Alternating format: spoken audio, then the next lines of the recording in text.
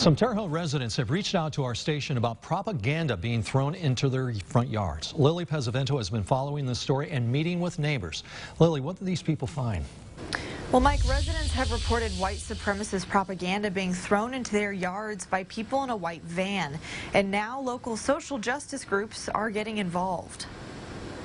A homeowner on Center Street who wishes to remain anonymous claims white supremacist flyers were thrown into his and other neighbors' yards over the weekend. Like the one that actually was on my yard right there was just a big SWAT sticker that said, "White power, get some."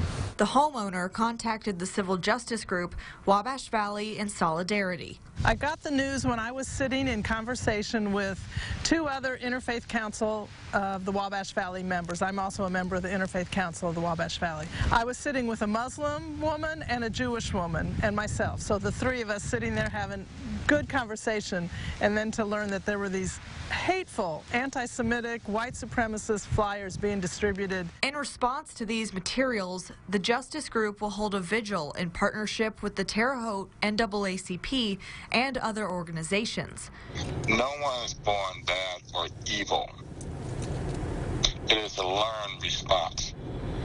So the people who's doing this are people who have been lost within the community, and they're looking for people who are also lost. Terre Haute police responded to calls from homeowners, but because nothing was damaged and no laws were broken, no report was filed.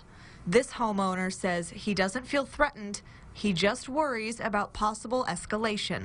And it was definitely recruitment.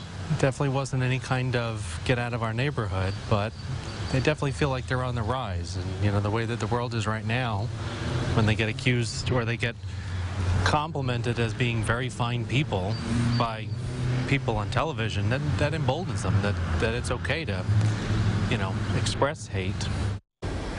Wednesday's vigil will be held at the Vigo County Courthouse at 5 p.m. where city justice officials will be speaking out on these events. Lily, I'm curious, has propaganda been spotted anywhere else? Well, Mike, it's also been seen in Paris, Illinois, where residents have called in reports to the Paris Police Department. All right, thank you, Lily.